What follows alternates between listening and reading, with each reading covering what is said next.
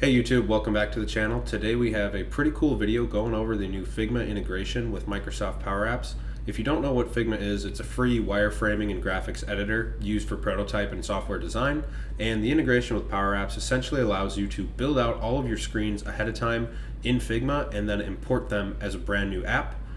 So I think this feature is really cool for a number of reasons, but some of the main ones are that you can create a much more pixel perfect looking app, as the Figma editor is much more rigorous than Power Apps Studio. Another cool feature is that you can have multiple people working in the Figma editor at once building out these screens, so it's a really cool collaboration tool when you're kind of designing the UI and UX of your Power App. And I think by far the coolest part of this feature is the overall help it's going to bring to those more complex projects that might have 15 plus screens. Being able to build it all out ahead of time in Figma and then just importing it in as a new app is going to be a huge help. But yeah, without further ado, let's get into the video. So where we're going to start is the Power Apps home screen. You can see that we have two new options down here. We have from image, which I will probably be making a video on soon, but then we have this Figma option. So if we click on this, it's going to want an app name, a link to a Figma page or frame, and then a Figma personal access token. And what we're going to walk through today is setting that up and then importing an app that we build. So right down here, if you take a look, it says design an app using our Figma UI Kit. So if you click on this, this is going to open up the Figma UI Kit from Microsoft, and it essentially has all of the assets that we're going to be using in this kit. So with this kit comes some extensive documentation from Microsoft. We're not going to get into all of it today. It's probably about a 5 to 10 minute read through. So I certainly urge anyone that's going to start with this process to go over and read this, as it does go over some do's and don'ts of how to use this kit effectively. I do want to make a note of some stuff that can't be used yet. Charts, galleries, icons, shapes, and tables are not supported. This feature is still in preview. I'm certain that down the road they're going to add this. But yeah, we're not going to go through all the documentation here, and we're just kind of going to hop into building a quick app in Figma. So in order to do this, again, like I said, you're going to need a Figma account, and just click duplicate up here, and this will pop open a new window. So once that finally loads, we're going to have the UI kit open in Figma so we can start taking a look and playing around with stuff. Another thing to note is you're going to need to install this font here under the read this first page. If you're on Mac, it's just going to install the Figma agent. Once you have that set up, you're good to go. So we're not going to get into Figma itself a lot today, as it's just kind of showing the integration between the two. I certainly will have some links in the description on some Figma tutorials, stuff like that. And if you have any questions, please reach out in the comments.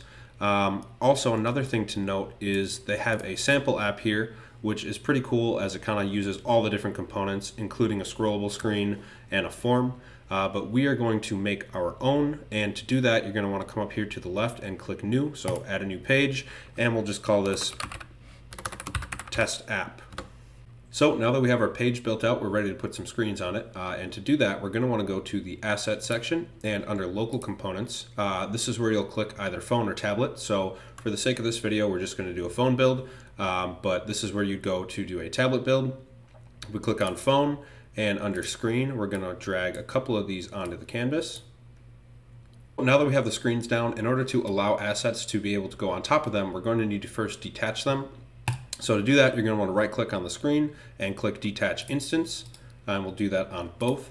And then up on the top left now, we can rename these screens, and this will be the name that they'll go into the app as. So we'll just say login screen, and then we'll say home screen.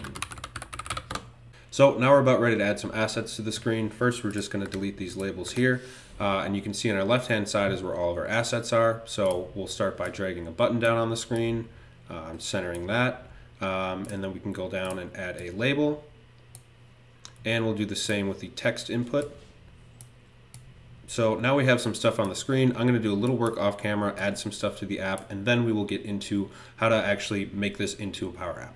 So I've added some stuff to the app. I've added username, text field, password, and then as well as some other assets, date picker, timer, rich text, and we're about ready to add this thing to Power Apps. So the first thing we're going to want to do, since this is a page and with multiple screens, we're going to want to go to the page up here called test app and right click on that, and we're going to say copy link to page, and we'll go back to Power Apps, and up in here where it says link to Figma page or frame, we're just going to paste that in.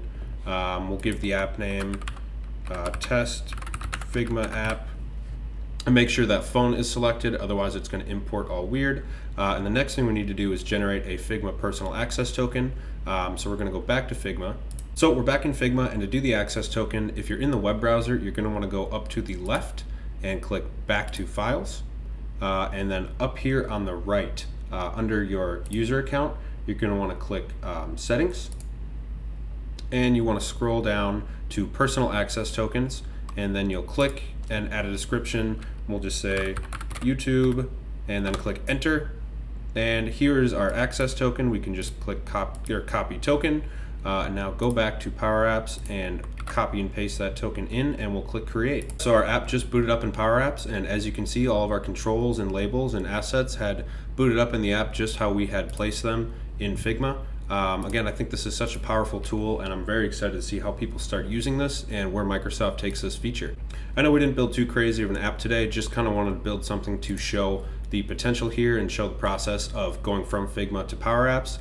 So certainly if you have any questions, please reach out in the comments and I'd be more than happy to answer them. Yeah, so if you enjoyed the video, please like and subscribe, and we'll see you in the next one.